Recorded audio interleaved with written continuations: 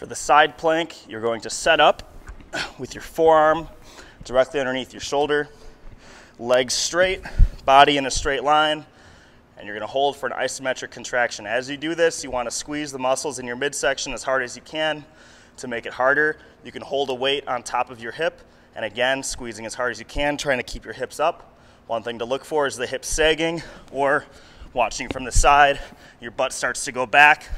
We want to stay in a straight line, holding our core tight.